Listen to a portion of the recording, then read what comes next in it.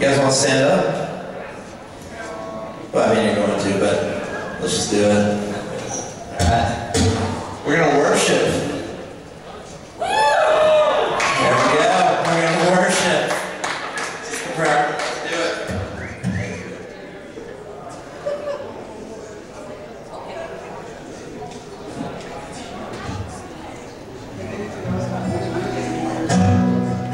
I want to sing something. Song of love, sing them now. Gotta have come down, have come down. Just to know that you were near is enough. Gotta have come down, have come down.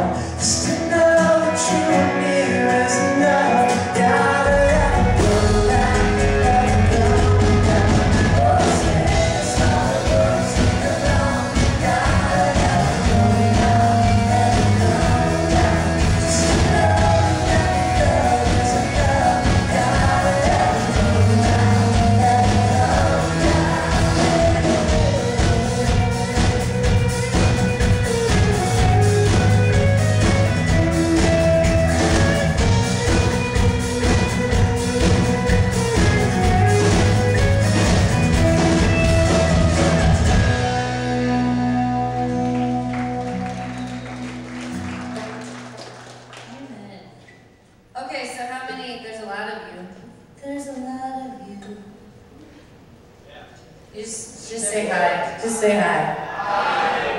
Hi. So, spring breakers.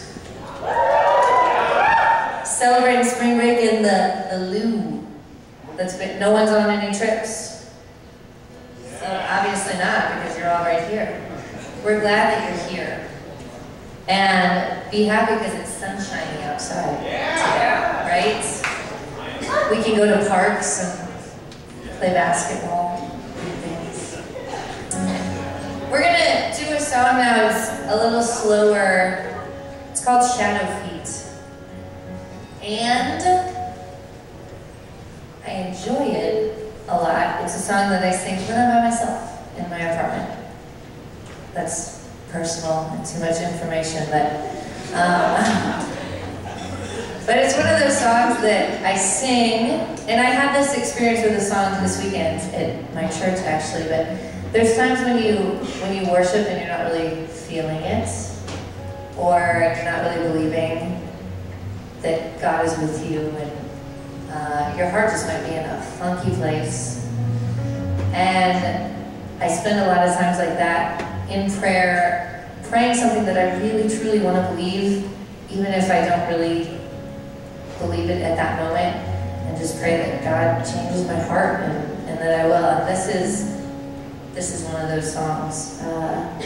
So if you've never heard it before, just take time to kind of sit back and listen to the words, look at them on the screen. If you know it, sing along with us.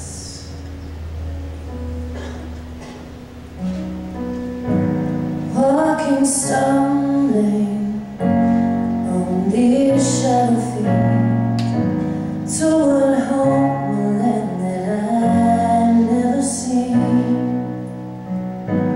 I am changing, less and less asleep, made of different stuff than when I began. And I've sensed it all along. Fast approaching is the day when the world is falling out under me. I'll be found still standing when the sky moves up and clouds cover me. Time and space are free.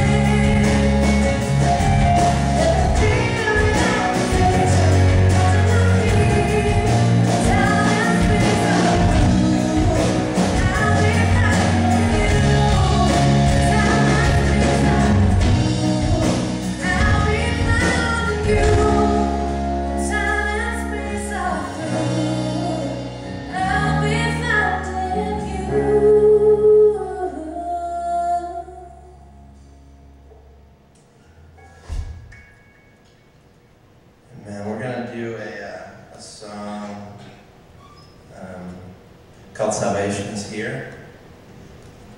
And multitasking has never been one of my strong points. So just let me finish tuning it.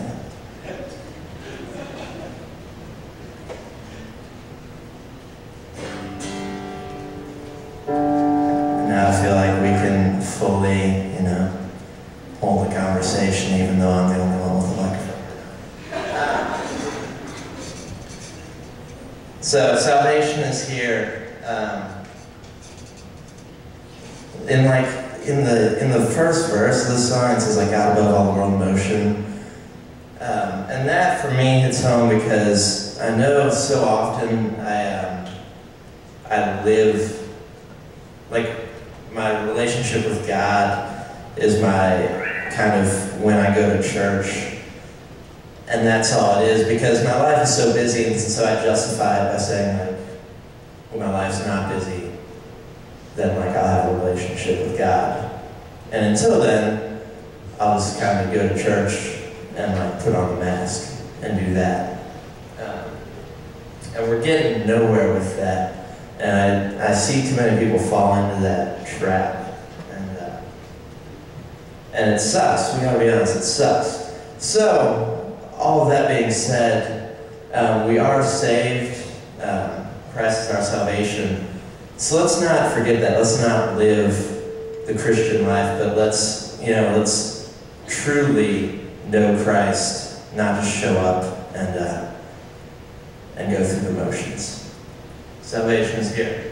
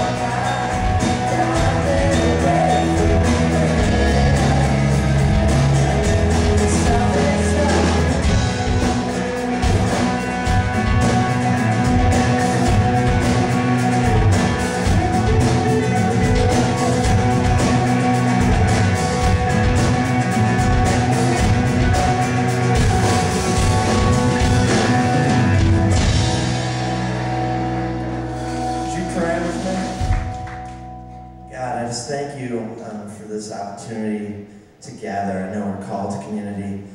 And I thank you for providing this place. And I thank you for this group of people called The Realm. I pray that you would just manifest yourself here tonight, that we would see that we would still our hearts enough to see you move, because we know that you can in powerful ways. In Jesus' name I pray. Amen. Hey, thanks, guys. Let's go ahead and jump in. Open your Bibles to Philippians. Philippians chapter 2. We successfully taken 2 weeks to get through the first chapter of Philippians. We're going to jump into the second chapter tonight and get rolling. If we can bring up house lights just a little bit so we can take notes and we can roll. Thanks, guys. Man, I love what Ellie said before they sang Shadow Feet real quick. I mean, she said a great phrase. Sometimes we find our hearts in a funky place. Like, you know what I'm saying? I don't feel like my heart's in a funky place tonight. Like I don't feel that. But yeah, because isn't spring break just a different texture of life, right? We talk about this every year. So as we jump into this, let's go ahead and take the obvious. Let's talk about the obvious real quick, and then let's jump in and continue our journey through Philippians. But the obvious is this. I say this every single year. I said this Sunday night at Origins. But if you were wondering what college potentially is going to be like for you, if you were wondering potentially what college is going to be like for you, if you wanted a quick glimpse of college, spring break is it. Spring break is it. Even if you don't travel anywhere, even if you stay, especially if you stay local in your own hometown, it's a good little indication of college. And what I mean by that is, during spring break, we're doing everything that we possibly can do to not do anything. Okay? And in the midst of that, I mean, we can chuckle, we can laugh at that. That happens in college. And also what happens in college is we do everything that we can do to advocate responsibility. So if there's anything that I can do just to not take responsibility, because I know that I have responsibility, but I'm going to do everything I can to try to advocate, to try to shift that responsibility onto someone else. And so we get a glimpse. If you are lazy, if spring break is a time for you to be lazy, and you use spring break as an excuse to be lazy, I'm telling you guys, that's naturally what's going to happen during college. It just naturally will. Why? Because you have the opportunity to do it, and so you just do it because it's natural.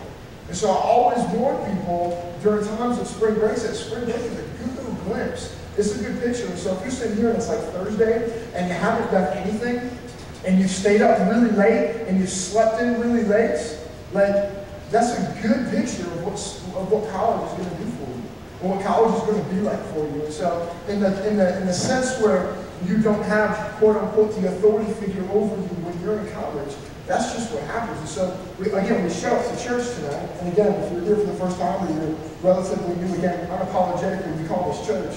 But if you show up to church tonight, it's very difficult to try to get something out of just hoping that maybe there's something there. Maybe there's something there. And I know it was probably in jest, but someone earlier said, is it going to be good tonight?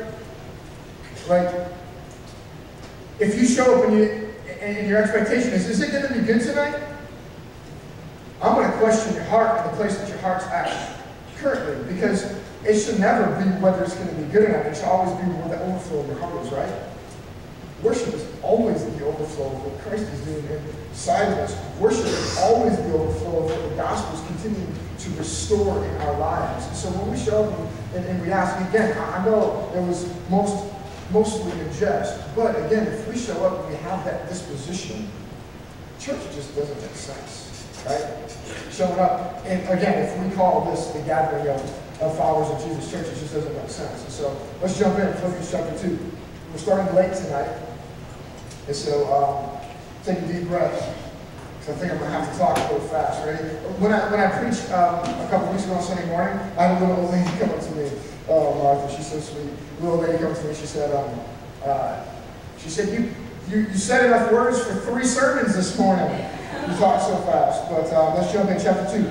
Chapter 2. Now here's where we're going with chapter 2. Here's where we're at. If you're here, if you haven't been here last week or the week before, let me catch you up. Basically, in chapter 1, we find Paul in the beginning, the salutation of this letter that he's writing to the church in Philippi. The church in Philippi is in a Roman colony, so he's writing to mostly Gentiles, people who aren't Jews. Not to mention that the church in Philippi has become the first church in Europe.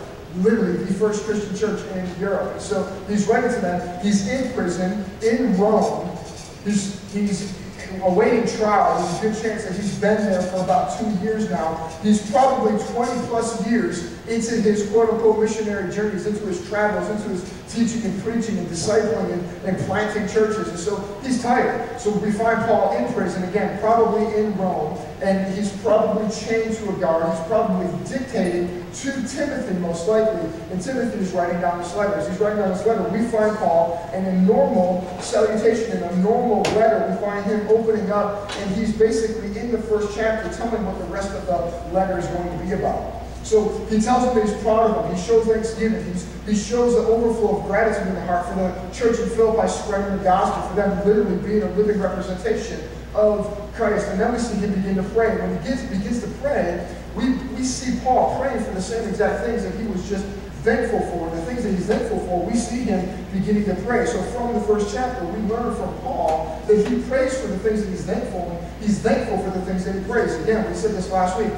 If you wake up and you see the sun and it's unbelievable, it's spring now. And how many are still absolutely screwed up by the ridiculous time change, right? We've given time in the hands of our government and it doesn't make any sense. I'm all messed up. I'm exhausted right now. Answer your phone. And so, we find Paul praying for the things he's thankful for and being thankful for the things that he begins to pray for. And again, we see the habit. If we wake up and we see the sun and we feel the warmth of the day and we immediately are thankful, most likely if our hearts are in the place that they ought to be in, it wouldn't be out of the realm of possibilities, no pun intended, to find ourselves praying. Just being thankful. When we're thankful, we begin to pray, because what happens is it's a natural response of the overflow of what God's doing in our life. And so we see Paul just naturally praying for the things that he's already been thankful for. He prays that their love may abound more and more in the knowledge of who Christ is. Why? So that they may have a depth of insight, so that will be blameless. Essentially what Paul's praying for is at the church of Philippi, there's internal strife, there's some relational tension going on. We'll figure that out not this week, but next week. But there's some relational tension going on, and he's calling the church in Philippi, he's calling them to the mat.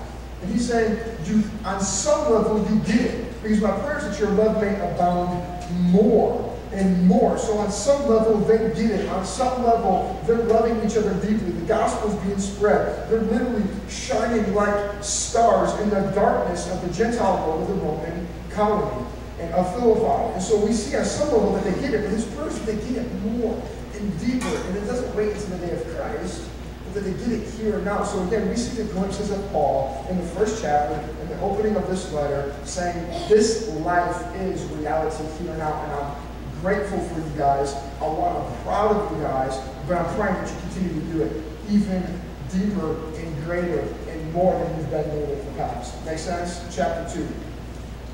Verse 1. If you have any encouragement from being united with Christ, if any comfort from his love, if any fellowship with the Spirit. At this point, what we find out is that the NIV has translated some funky things. And again, remember, I preached the NIV just because the vast majority of you guys have it. But some funky things have been translated here. Really, in the beginning, if you have any encouragement. There's a word almost left out, a phrase almost left out here that's been translated this way. Really, at this point, it can almost mean like, therefore. Therefore, if you have any encouragement. Therefore, what do we know? Whenever we see the word therefore in the scriptures, what do we know? We need to ask the question, what is it there for? When we ask that question, we immediately have to get in the context. In order to get in the context, really in the original setting, there's not really a break from in chapter 1, verse 27. There's not really a break from verse 27 flowing into chapter 2. So this really is a continuation starting in verse 27. And in verse 27, back in the first chapter, again, we see the same type of language. Whatever happens, conduct yourselves in a manner worthy of the gospel of Christ. Remember, at this point, Paul shifts from the narrative from verse 26 up. And from verse 27 on, he speaks in the imperative. He gives them commands. He's no longer just trying to tell them or encourage them, but now he's giving them commands. He's speaking or writing in the imperative. And as he writes in the imperative, basically what he's saying is, it's time to get your act together. It is time, for the sake of the gospel, whatever quarrels you have among you, it's time to come together. It's time to act together. And then he goes on to say, then whether I come and see you only or only hear about you in my absence, I will know that you stand firm in one spirit, contending as one man for the faith of the gospel. One spirit, contending as one man. So we automatically, verse 27, and in chapter 1, we begin to see this unity, this language of unity. Go back, chapter 2, verse 1. If you have any encouragement from being united with Christ. So encouragement comes from Christ. If you have any encouragement from being united, again, language of unity, being united in Christ. If any comfort from his love, that word comfort means solace. That's the word solace. It literally means almost a refuge from despair, a refuge from an uncomfortable situation. So if you have any solace from his love, again, everything pointing back to Christ, encouragement from Christ, solace from his love. And again, his, if you would notice, it's not a capital H. You see this? It's not a capital H, which, again, biblically we see that it's probably not talking to God, but what we know, New Testament scholars over and over refer to this love back in Christ, whether he's talking about the love from the community or not. Everything funnels through the love of Christ. Any solace from his love, and any fellowship with the Spirit. Fellowship, again, that word fellowship right there is the word koinonia. Back in the first chapter, in verse 5, I believe, because of your partnership. That word partnership is the same word here. It's the word koinonia. Again, literally means to participate in or to participate with. It happens through experience. It happens with proximity. If we will not have any koinonia if there's no proximity. So I can say, I know you, but if we don't have any proximity and we don't live life together, that's not koinonia. That's not fellowship. That's not partnering. That's not participating with each other. And here he's saying the participation is koinonia with the Spirit, if any tenderness and compassion. What I love about this real quick, Paul, as he jumps in, as we jump in here, Paul again, he's continuing in the same language. He's continuing the same language. At this point, Paul recognizes the sin of the Philippians. He recognizes again, because he's already talked about in the first chapter, he's already alluded to what's coming. What is he alluding to? He's alluding to some selfish ambition. He's alluding to things that people are doing things with the wrong motives. And so we call that biblically sin. So Paul recognizes the sin that's forthcoming, but yet how does Paul handle other people's sin? Again, I tweeted this out earlier this week, but my question up front is, how do you deal with other people's sin?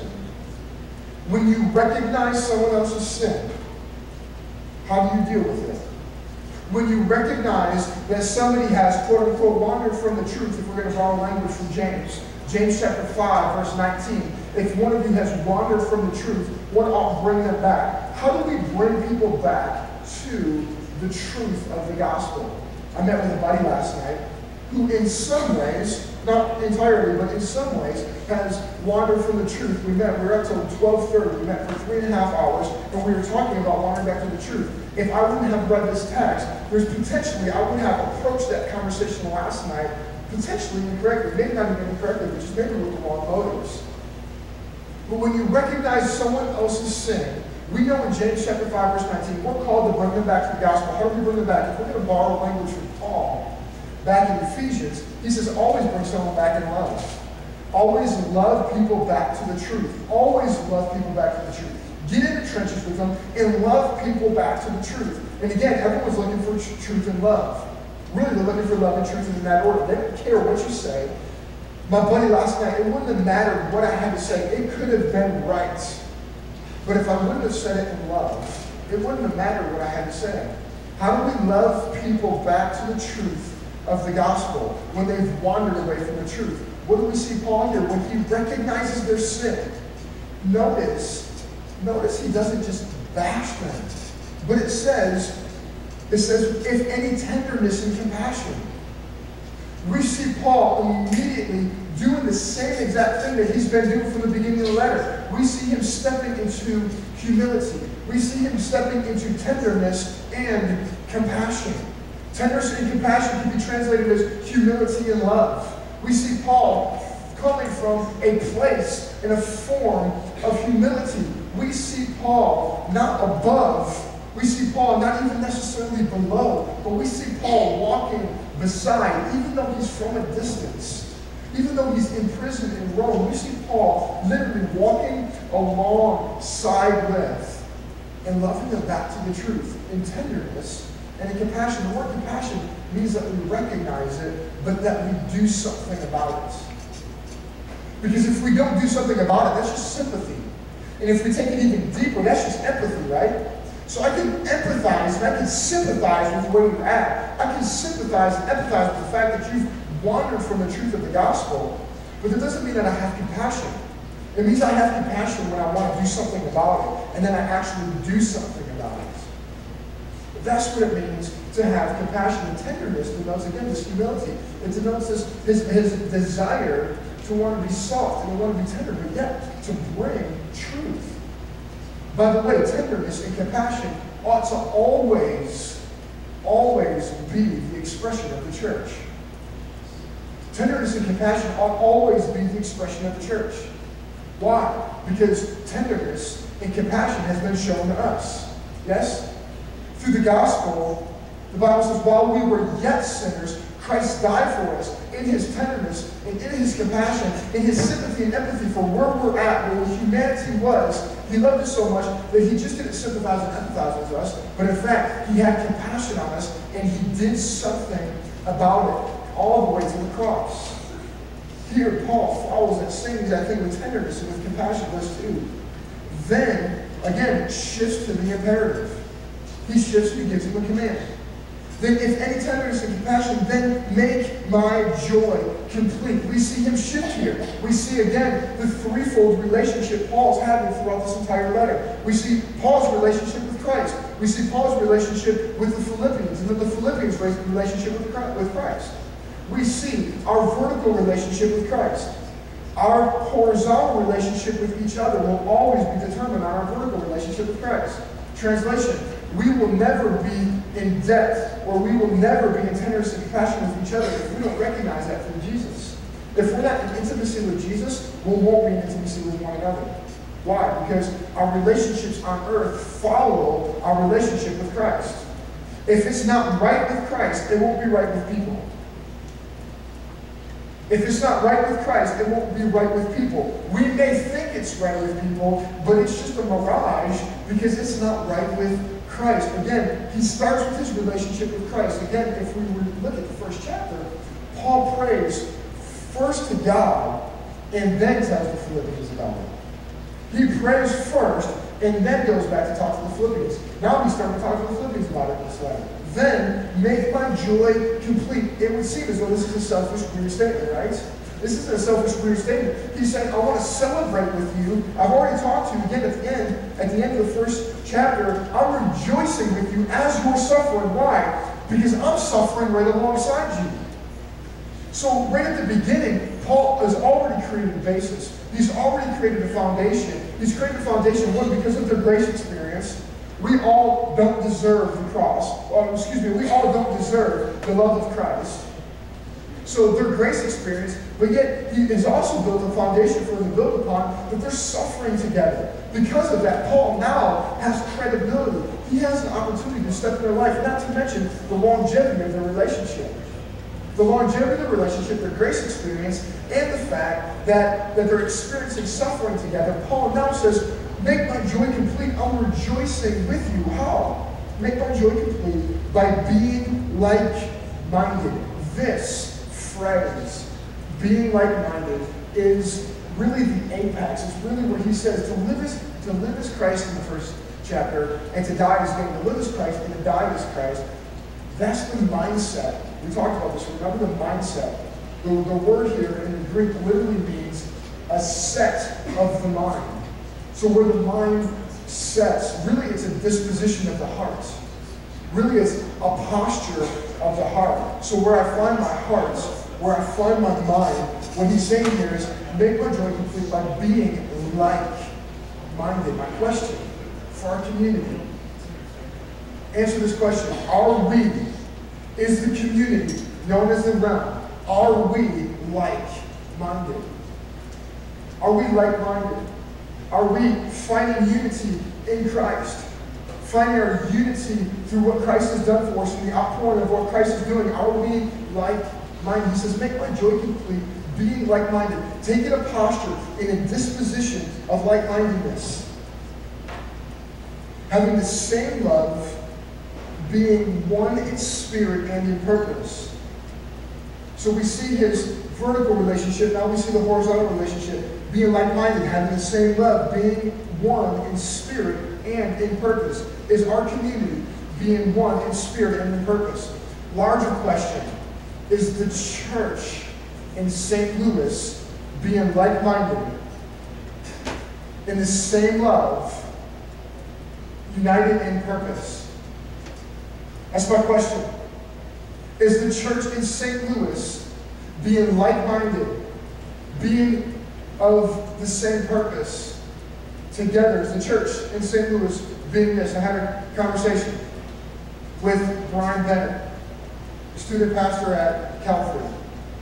Brian Bennett has been a great friend in my life, and he's come to be an incredible encourager for me. We had a conversation last Wednesday, and we just began to dream. And really this conversation's been happening for quite some time, but we started St. Louis 1 last year. Really the dream was that we're on the same team.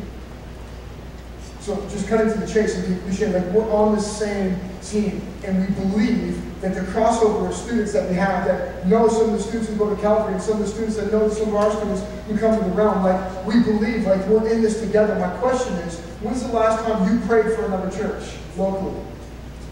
When's the last time you passed another church locally and we prayed for them, instead of immediately thoughts of competition coming to mind, immediately thoughts of we're better than that coming to mind, immediately thoughts of, like, when's the last time you prayed for another church?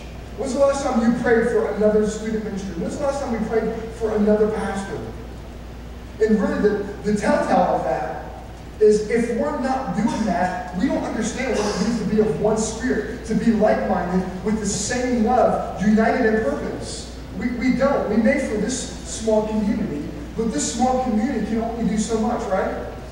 I believe we can do vast amounts of goodness. I believe through Christ, God can empower this community to do unbelievable things. But I believe that when Christ does that to this community, and does it to that community, and does it to that community, and we do it together, I believe it makes more sense. I believe that influence compounds and multiplies when the church just gets it together. Absolutely, right? Now, are there churches who are gospel-centered, who are preaching Jesus? Yes. Are there some that need to be that aren't? Yes. At the end of the day, what does Paul say? I rejoice because Jesus is being preached. I rejoice because the gospel is being shared. Now, whether we agree with the way they do it or not isn't up to us. It's up to the Holy Spirit in that community. So my challenge, as we jump even further, because this is a great point of conviction for us. This ought to be an unbelievable moment of conviction. Are we praying for each other? Are you praying for your friends that go to Calvary, your friends that go to Harvest Christian, your friends that go to the Crossing, your friends that go, are we praying for each other and the people that we know go other places? Because if we're not, this scripture doesn't make sense to us then. And really, at the end of the day, what's the point of moving forward? Because we move forward, but we're not even doing this yet. And this is the reason why Paul is calling out this church. Now again, he's specifically talking to the community there at Philippi. I'm branching it out overarching to the community in St. Louis. We need to get this right. Because with the unbelieving world, with the people quote-unquote on the outside looking in, this is one of the biggest beefs. The biggest beef is they're hypocrites. They backbite each other. They talk bad about each other. I was sitting in an FCA meeting in a small group where kids got in an argument representing 4 different student ministries, and they began to argue whose student ministry was the best. And some of our students were in that. I was livid. Absolutely livid, because that's not the gospel. Why? Because he goes on to say this. Being of one spirit, one purpose. Verse 3, do nothing out of selfish ambition or vain conceit. Do nothing out of selfish ambition or vain conceit. This is the exact opposite from what he just described. Being like-minded, with one purpose, going in the same trajectory. Why? Because that's what Christ did with you, with tenderness and compassion. Do nothing out of selfish ambition or vain conceit. But in humility, consider ourselves better than yourselves. This statement, this letter being written to this community is incredibly provocative. Paul is asking these people who represent Christ to be humble. To be humble at this time, living in a Greco-Roman world, is a stark contrast, is utter contrast to the Greco-Roman world.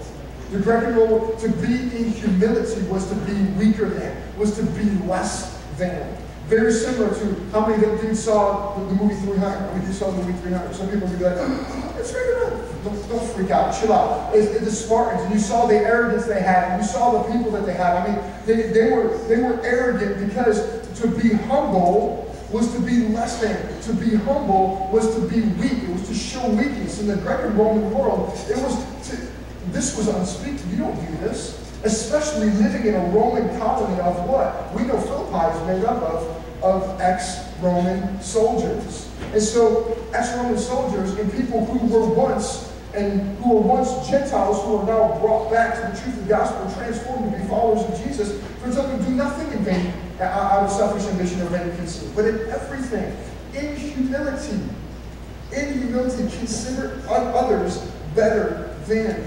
yourselves. Do you see the contrast that Paul is beginning to create? We begin to see a glimpse of the internal relational tension that is beginning to happen in this church. But my question is, do we see others better than ourselves?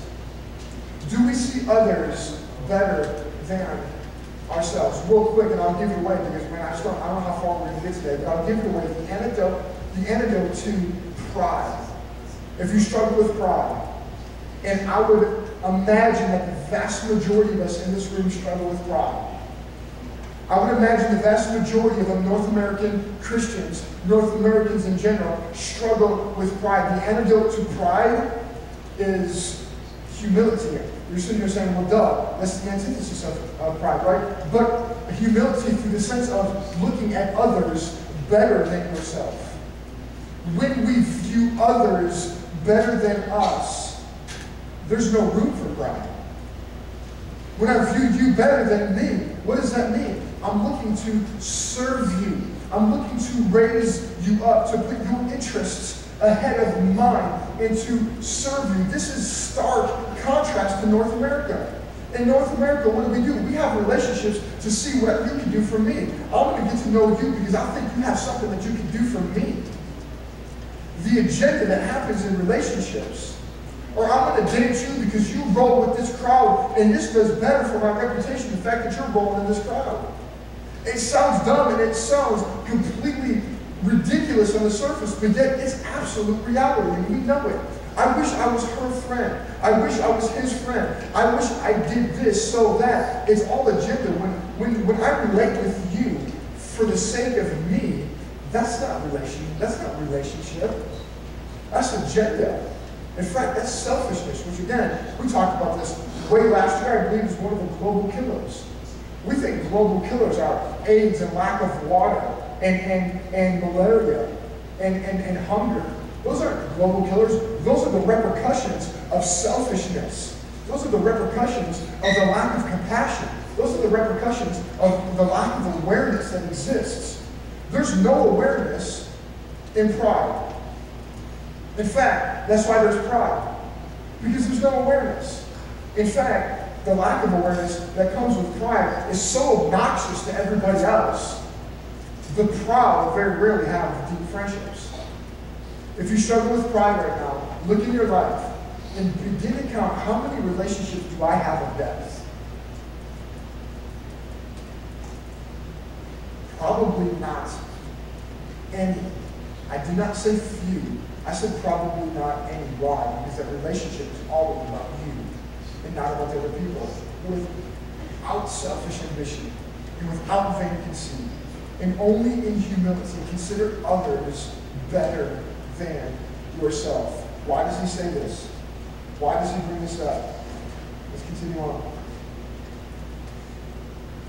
Consider others better than yourself. Verse 4, each of you should look not only to you, each of you should look not only to your own interests, but also to the interests of others. He's not saying become a doormat. He's not saying completely forget about your dreams, completely forget about your life, completely forget about the things that you're pursuing. He's not saying that. He's saying while you live your life, build others up. While you live your life, make sure you're praying for each other. While you live your life, make sure that you're of the same love, that you're of the same like-mindedness, that you have a disposition of love, that you have a posture of love, that you have a posture of tenderness and compassion. Why? As he gets into this, it gets so rich. Verse 5, your attitude, this word your, really, again, mistranslated almost in the NIV, and I know that sounds really presumptuous saying it's mistranslated. It's just, it misses a little bit here of the original. This word your, it's literally, it's community. So yes, we know that a community is made up of individuals, but this is specifically speaking of your community. Your attitude as the church, as the community representing Philippi, as the community representing the realm, your attitude should be the same as that of Christ Jesus. All of a sudden, he brings it into focus. Why should there not be vain conceit? Why should there not be selfish ambitions? Why should it be in humility? Because our attitude, to that word attitude, again, very similar to the like-mindedness, to the disposition, to our posture, should be the same as that of Jesus. Verse 6, he moves from the imperative into kind of what a lot of scholars believe in him. Because as he's about to talk about Jesus and the goodness of God's character in Jesus, he begins to overflow with emotion. And he begins what a lot of scholars believe, verses 6 through 11, as a hymn. It's just an exclamation of the overflow. When he talks about Jesus, he cannot just worship. Now, this isn't a hymn in the liturgical sense of the hymn. This is a hymn in every mindset of the poetic nature of the next few verses. We're going to go through these pretty quickly. But verse 6, who being in the very nature of God. This word very nature literally means the form, or it means the shape. So, at the beginning, he lets everybody know of good theology. He lets everybody know that Jesus is fully divine. Who being in the very nature God. He is fully God. He is fully divine. He wants everybody to know that up front. Yet, did not consider equality with God something to be grasped. This word grasp literally means to be clenched or to be held onto. Literally what this means is to be taken advantage of. So Jesus, in this moment, what Paul is trying to communicate, what Paul is essentially saying was, Jesus didn't take advantage of the fact that he was God. He didn't take advantage of the fact that when Satan walks up to him and says, throw yourself off the cliff, when he tries to tempt him, then Jesus says, I'm God, it's showtime, let's do this. And Jesus doesn't throw himself off the cliff so that the angels could come and save him, as was what he was tempted to do. But instead, being fully God, yet, as it says, verse 7, but made himself nothing. Made himself nothing, taking the very nature, again we see that the word very nature, the phrase, of a servant being made in human likeness. Fully God, yet not taking advantage of the fact that he's God, steps into humanity through humility, through obedience. We see Jesus in utter obedience. And who's obedient? Servants are obedient. Servants are humble because they're obedient, because they find themselves underneath their master. Jesus, in a point and in a place of utter obedience, finds himself yet fully God, but not taking advantage of the fact that he's God, completely becoming human. Good theology. By the way, early on in the first 300 to 200 to 100, as you step back in history, AD, this was one of the biggest issues in the world. How could Jesus be fully man and fully human? How could Jesus be, fully God and fully human? How can he be fully divine? How can he be human? People couldn't wrap their brains around this. And so this became a massive point of tension. This became a massive point where it doesn't make sense. And so council after council, the Council of Trent, the Council of Nicaea, over and over and over again, they argued this specific thing. Paul, making sure that everybody knows, he humbled himself. Why? So that the people on the outside would know who he is. Continue on. Verse 8. Man, there's so much more goodness in there. Remember in the first chapter we talked about, this is verses 6 through 8 is when Paul says essentially this is what it means to know Christ. Remember that phrase, fruit of righteousness? Remember why our love is to abound more and more, so that we can have a depth of knowledge and a depth of insight. Why? So that the fruit of righteousness may show itself. The fruit of righteousness literally is a picture of Christ in verses 6 through 8. To take the path of the cross. When we take the path of the cross to have the same attitude as that of Christ, the fruit of righteousness begins to appear. Why? Because we esteem others better than ourselves, because humility begins to make sense. And when you speak of humility here, it's important that we understand that this isn't a false sense of humility. I can walk around and say that I think others are better than me. I can walk around and I can say, man, I'm humble. That's my favorite trait about me. Just kidding. And so, but I can walk around and I can have fake and pseudo and false humility. That's not what he's talking about. Remember, your attitude, your disposition, your posture, your mindset should be that of Christ. And what really humility here is recognizing, yes, our weaknesses. We need to recognize our weaknesses. So my question, do you recognize your weaknesses? Do you recognize your weaknesses? Again, someone who's not proud has awareness. When we have a sense of self-awareness, we recognize the places that we fall short. And the places that we fall short, that should bring humility, right? Our inadequacies should always bring humility. Why? Because God gives gifts. Gifts are always meant to display our inadequacies. We should recognize our weaknesses and be humbled that despite our weaknesses, the Bible says our weaknesses are made perfect for God. And so humility, we should recognize our weaknesses, but we also need to remember that if we call ourselves followers of Christ, if the gospel is legitimately transforming our life, we are holy. So, in the truest sense of the word humility here, yes, we recognize our weaknesses, but our weaknesses don't define our identity. Our identity is defined by the gospel. Our identity is defined by what Christ did on the cross for us. So in this moment, in the true sense of the word humility, I know that I have weaknesses and shortcomings yet Christ died so that I would be made perfect, or that I would be made holy, and I would be made righteous. His righteousness comes on me, the dirt and the filth come off, so that he would get all the glory. Go back to chapter 1. So that he would get all the glory. This is what it means to be humble. This is the humility there. It's not a false sense of humility. Verse 8, and being found in the appearance of a man, he humbled himself and became obedient to death, even death on a cross. Recognize the language here. The language here is very reminiscent of Eden. The language here is very reminiscent of a Mad Days. We need to recognize our identity. We need to recognize what we were originally created for. We were originally created to be in union, to be in intimacy with our Creator. The word humility in the Old Testament literally means creature recognizing who he is to the Creator. Through obedience, creature recognizing who he is to the Creator. At that moment, the creature recognizes his dependence or her dependence. Humility is recognizing our weaknesses, but knowing that through Christ there is intimacy. Through Christ there is righteousness. It's also recognizing our dependence. When we recognize our dependence on Jesus, we know at that moment we must trust. So disciples are humble. Again, the question, we often ask the wrong questions. We often ask the questions of, how do I become humble? How do I become humble? Probably isn't the right question. The better question potentially may be, who is humble? People who are humble are disciples. Disciples find themselves where? At the feet of Jesus. They're at the feet of Jesus. Why? Because they're disciples, and at the feet of Jesus, they hang on every word Jesus says. You want to be humble? Become a disciple.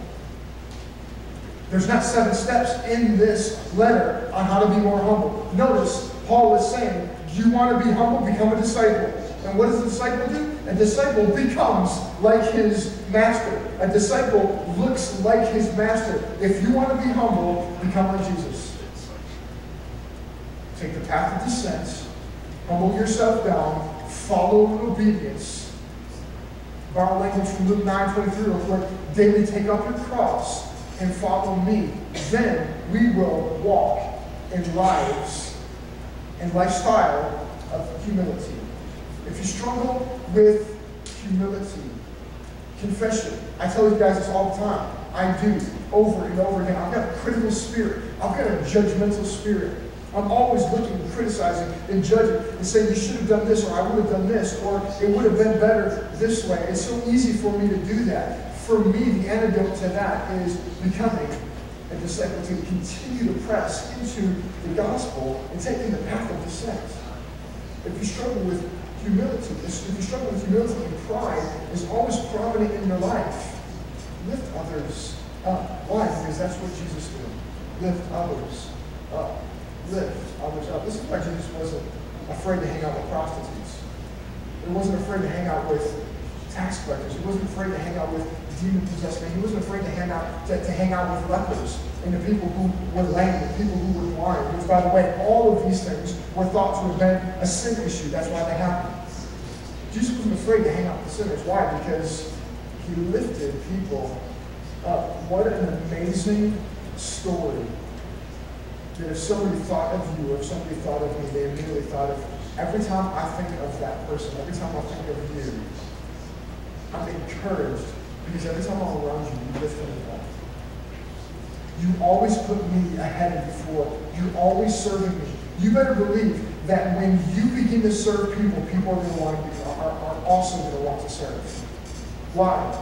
Because it's contagious. Why? Because it just makes sense. It just makes sense. Are you struggling with pride? Serve. Serve. Again, going to Isaiah 58, and I know I'm off on a little tangent, but going back to Isaiah 58, we sit back and we say, I'll serve when I get my crap together, right? Over and over again, the church says, I'll serve when I get my crap together. I'll serve when I'm ready to serve. What does Isaiah 58 say? No. Serve and you'll find your healing. Lift people up and you'll find humility. Not in a false sense, but in the truest sense. Why? Because that's what Christ did. Who is humble? Disciples are humbled. Carry on.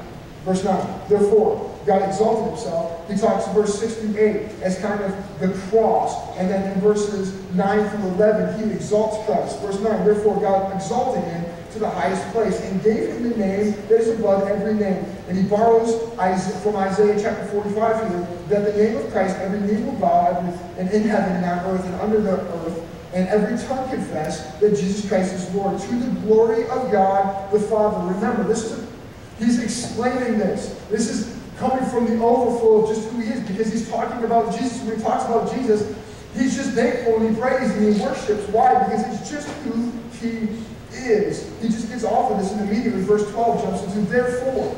Since we just talked about Christ and we saw that Christ's life is just riddled in humility, again, if you want to follow Christ, you need to be a disciple. Therefore, my dear friends, as you have always obeyed. Again, he's proud of them. He's giving them props because up to this point, they've done a good job. In fact, they've done a great job. But he's not satisfied with them doing a good job. He's not even satisfied with them doing a great job. His prayer is at the level of bound even further in fullness.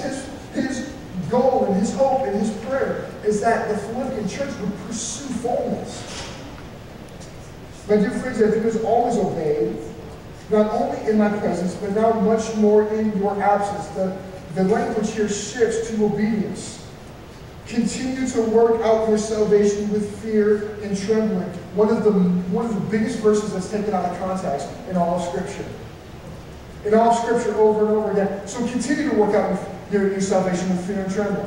Continue to work out your salvation with fear and trembling. What does Paul mean? It's actually quite simple what Paul is trying to communicate here. What he's trying to communicate is obedience always happens at the individual level. Church always happens at the individual level. So as individuals, we make up the church. As individuals, we make up the community. As the individuals are obedient, the community is obedient. Obedience always takes place at an individual level. What does that mean? You cannot rely on the person next to you to be obedient for you.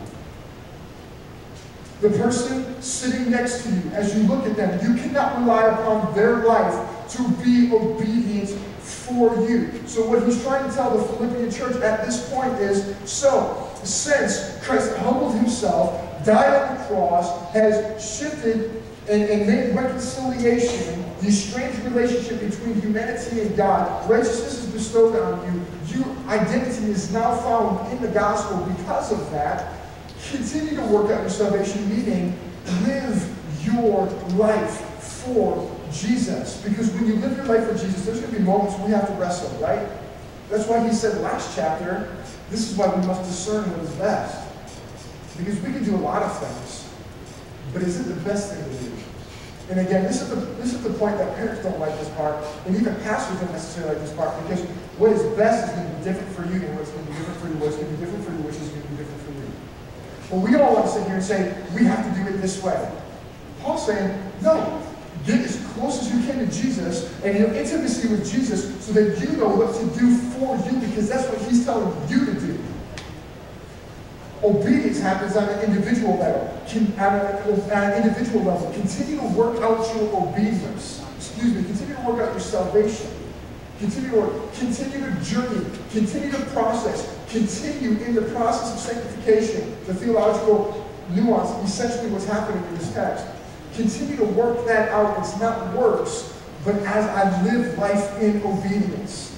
As I live life in obedience, salvation is going to continue to make more and more sense. Translation, as I live in obedience, the gospel will make more and more sense. As I live in obedience, Jesus will make more and more sense. As I live in obedience, the church will make more and more sense. What are you trying to say? So when I don't live in obedience, Jesus makes less and less sense. When I don't live in obedience, the gospel begins to make less and less sense. And when I don't live in obedience, the church begins to make less and less sense. He's telling the community in Philippi to work out your salvation by living for Jesus in humble obedience. Essentially what Paul's saying, what's the main concern? The main concern is that they become the people of God in Philippi. What's the main concern? Is that this community represents Christ, that we become the people of God in St. Charles. That's the main thrust of this letter. How do we do that? Through humble obedience. Verse 13, for it is God who works. And just in case you took out of context, just in case if we take out of context, verse 12, he brings the essential theology back in verse 13. For it is God who works in you. So if we think that it's got anything to do with me, with working out my salvation, let me remind you, it's God who works through you to will and to act accordingly to his good purpose. We're going to stop here. We're going to stop here. We're going to stop at verse 13. The band's going to come out. We're going to respond to this moment and just worship here. Essentially what Paul is trying to say here is he's trying to give a good picture of pure love.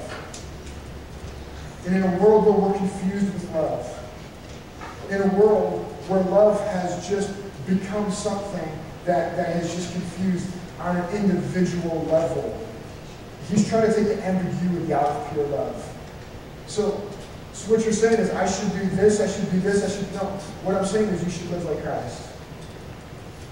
Well, Paul, what do you mean? What I'm saying is you should humble yourself.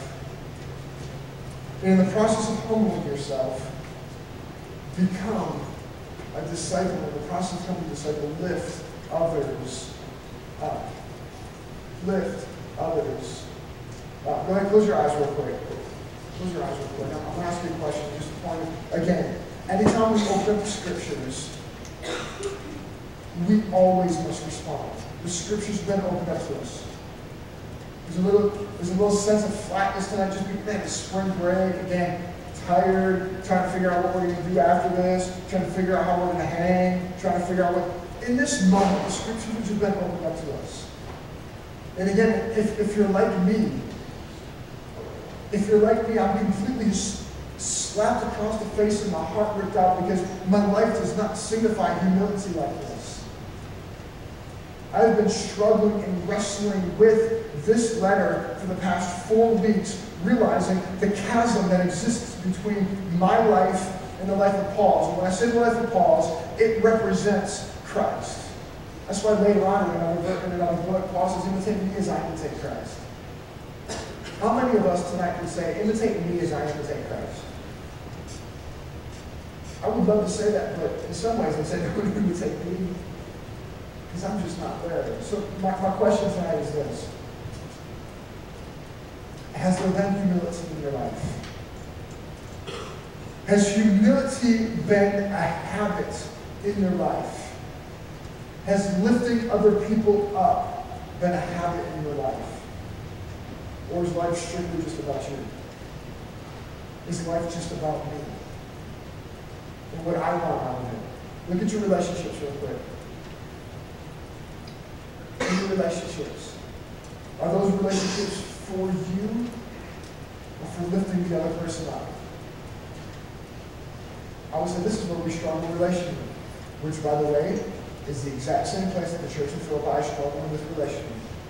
They're having a hard time lifting each other up. And since they're having a hard time lifting each other up, it's not making much sense. It's not making much sense.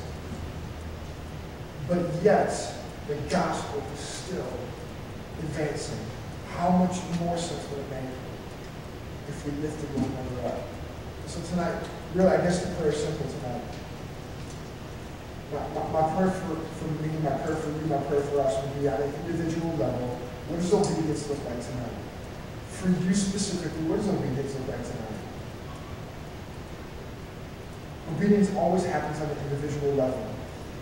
And the collection of the individuals being obedient makes up our community. Tonight, what does obedience look like for you? What will your obedience response be to life, to this life of Christ? And how will we serve the people that God's put in our life?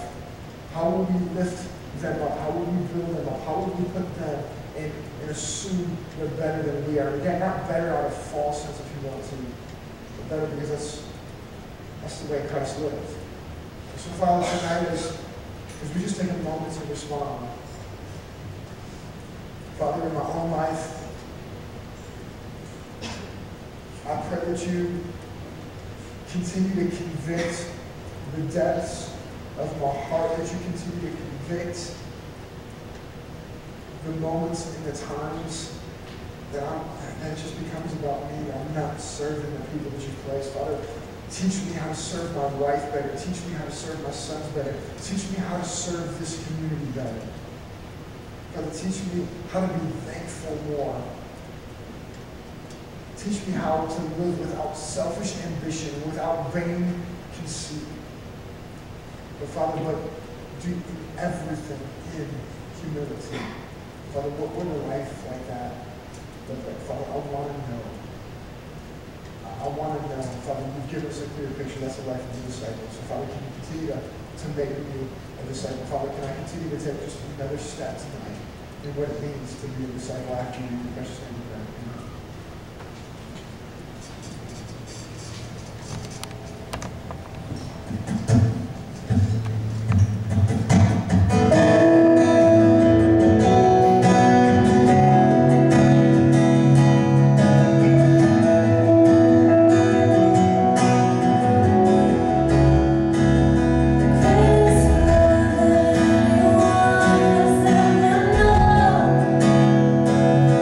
Oh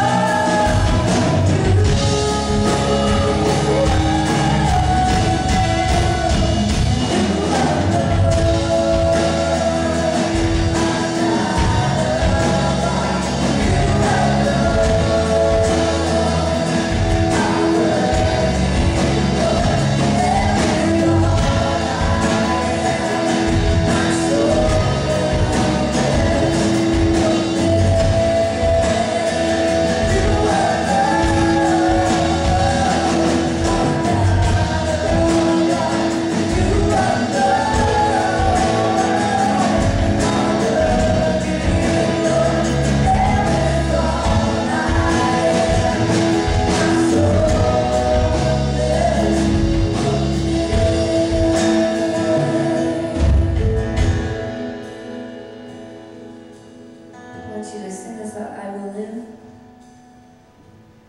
I will live to love you. I will live to bring you praise. I shall live all of you. One more time, sing it out.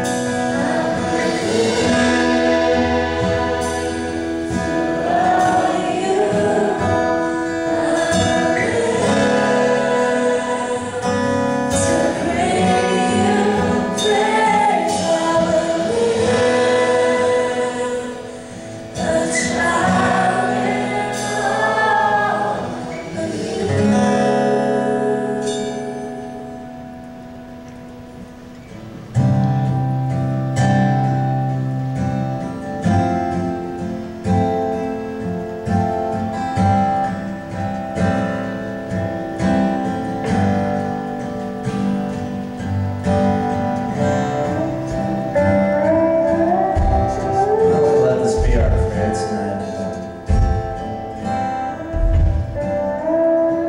Let this be true. I see your face in every sunrise. The colors of the morning are inside your eyes. The world awakens in the light of the day. I look up to the sky and say, you're beautiful.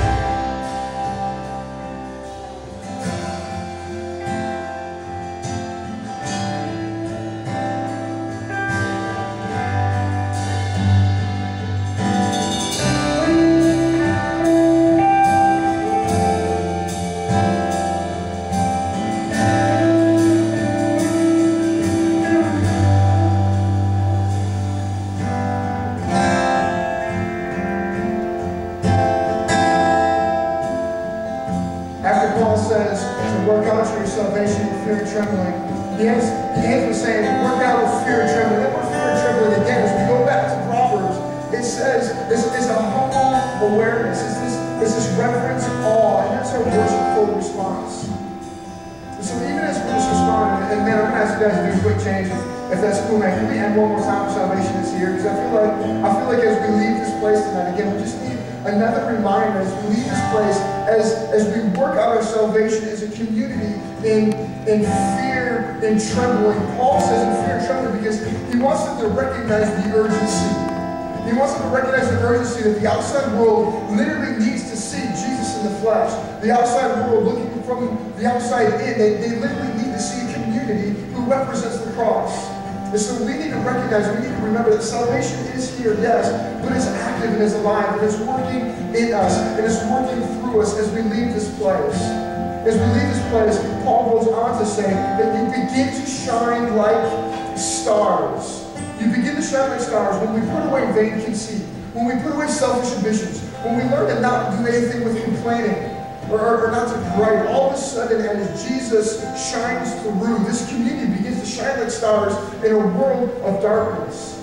So in a world of darkness, we need to recognize the urgency, but in the urgency that we recognize, we remember, we understand through fear and trembling, the urgency, yes, but just the awe and the wonder and the obedient response to that. So as we leave tonight, let's just celebrate tonight that salvation is here. Let's just celebrate tonight that God is active and alive among us, and He wants to use this community to do great things. Not for us. Why? Paul always brings back to the glory of God. So tonight, as we leave this place, and I'll just have just two announcements on the back end, but as we leave this place, man, let's just remember through explaining, just as an outward expression of what's happening, showing that salvation is here, man. So if we can, let's just end it out real quick. Thanks, guys.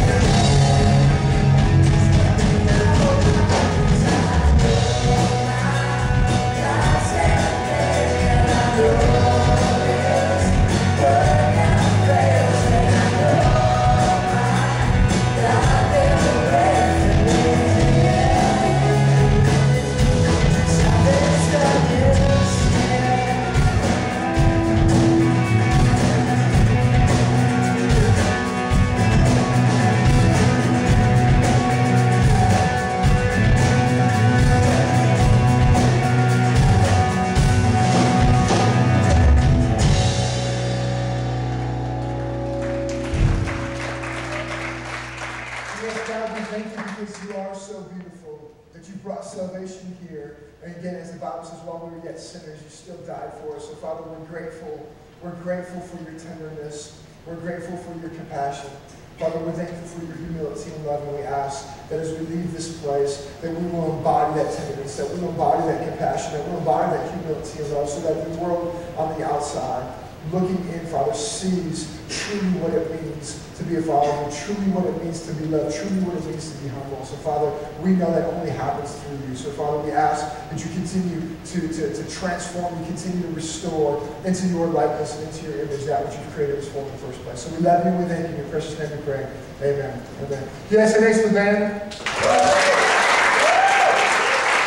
Jack, Alan, Logan, and Matt, and Micah. Yes, what's up, man? All right, cool. Hey, just two announcements on my back end. I said I had two, but I think I lied because I think I may only have one. And it's really not, it's pretty ambiguous, but I think we decided where we're going to mission trip. So